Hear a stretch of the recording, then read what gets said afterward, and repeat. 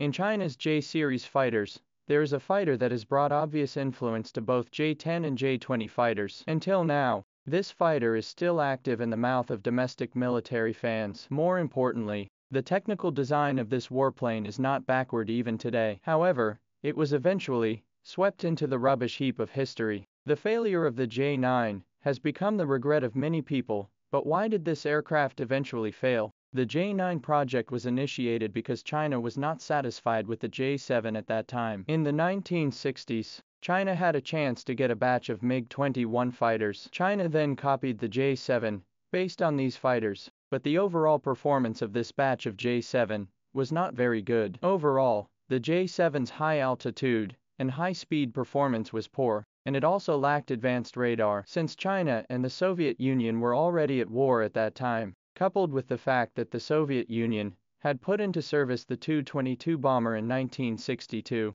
the pressure on China's national defense was steeply increased, and there was an urgent need for an all-weather, high-altitude, high-speed, all-terrain air defense interceptor that could fight against the Tu-22 bomber as much as possible. Under this realistic demand, Shenyang 601 Institute proposed two improvement schemes for J-7, one of which was to develop a twin-engine version of J-7. The other was to change the traditional nose intake of the fighter into two-side intake and add fire control radar to the nose. The first improvement program resulted in the later J-8, while the second improvement program resulted in the prototype of J-9. Compared with the J-8, the design and development targets of the J-9 are amazing. The military hoped that J-9 could achieve double 26, i.e., the lifting limit reached 26,000 meters, and the maximum flight speed reached Mach 2.6. In order to achieve this target, Changfi's military engineering team specially prepared a turbofan 6 aircraft engine for J-9. This is a thrust can reach 13.8 tons of engine,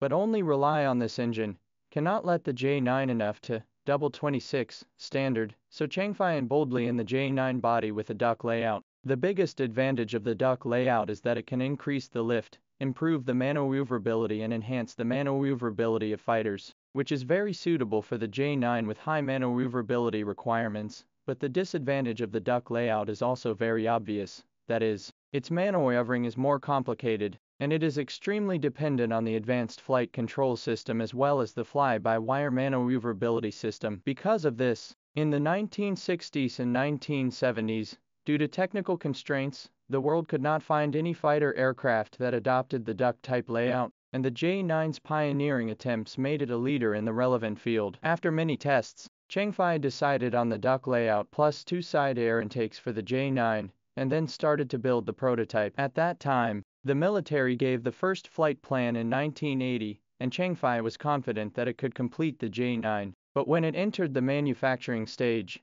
Changfi felt that the J-9 project was quite difficult to be gnawed. The first problem faced by Changfi was the lack of suitable materials. At that time, most of the materials that Changfi had to build the airframe were aluminium alloy. When the J-9 meets the flight speed of Mach 2.6, the airframe will be heated up rapidly due to the thermal barrier effect, and the aluminium alloy airframe will be melted. To achieve a breakthrough in this aspect of the material, it needs a long time to accumulate and try to break through, and it is difficult to have results without decades. The second problem was the engine. The Turbofan 6 was considered one of the most advanced aviation engines in China at that time, but it could not make the J-9 reach the double 26 standard. It is worth mentioning that, at that time, when the United States and the Soviet Union technology competition is extremely intense period, the United States side launched the XB-70 Valkyrie 3 times the speed of sound war bombing, the Soviet Union side on the Sukhoi T-4. The United States to engage in the Senior 71 Blackbird reconnaissance aircraft, the Soviet Union came out of the MiG-25. The United States and the Soviet Union, on the performance of these up-and-coming fighters to publicize and show off to a large extent, which affects the judgment of the Chinese, and this put forward that Twin 26 was not a technical standard that could be achieved by the single-engine fighters of the time.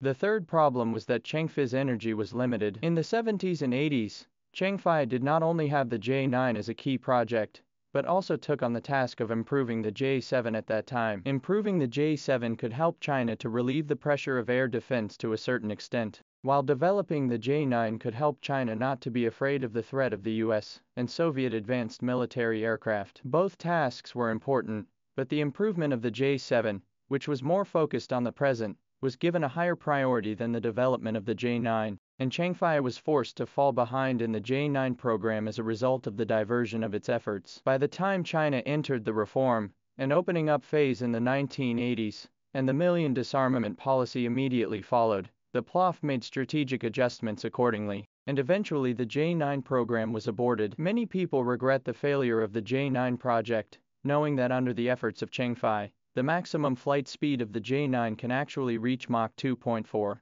which not many fighters in the world can do. The fastest single-engine fighter plane in the world is the F-15 Eagle of the United States, which has a maximum flight speed of Mach 2.5. It has been widely used in many countries and regions around the world so far, and has quite powerful air-to-air and air-to-ground combat capabilities, making it one of the main fighters of the US Air Force. It is really difficult not to cause everyone to think, if the J-9 project did not die, and then with the development of Chinese aviation technology step by step to improve, J-9 will be able to achieve the double 26 standard beyond the F-15 to become the world's fastest single-engine fighter. Unfortunately, there is no turning back in history. Even with the performance of the J-9, it is considered to be capable of fighting nowadays, and it is impossible for us to go back and lift it up again. Furthermore, although the J-9 has never met us, the success of its design theory has directly influenced China's later avant-garde models,